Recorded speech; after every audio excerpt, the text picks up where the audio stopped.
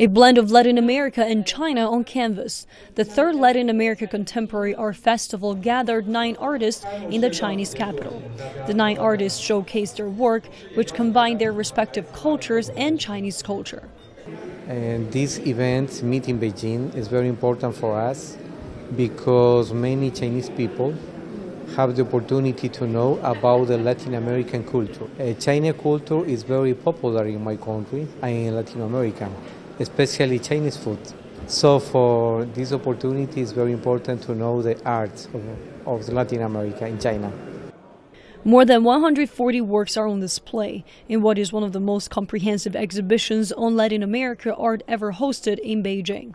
Ecuadorian artist Leonardo Chavalos, who came to China 20 years ago to study Chinese art, said it took him a long time to master the art form.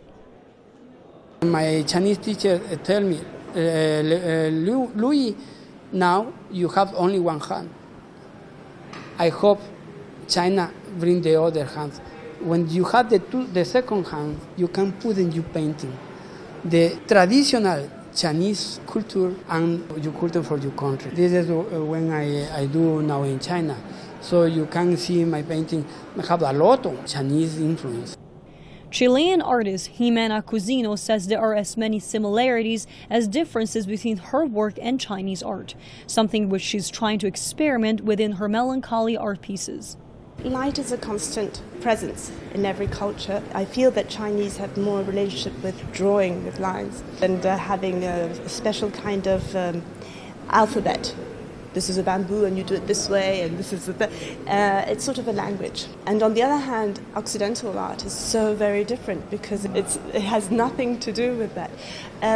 But still it has the monochromatic feeling to it and it's a totally different approach because you work with ink. I'm working with charcoal. Charcoal is very dry. So I thought it was interesting to see also the difference between both. The exhibition will run until May 15th. Fei Ye, CCTV, Beijing.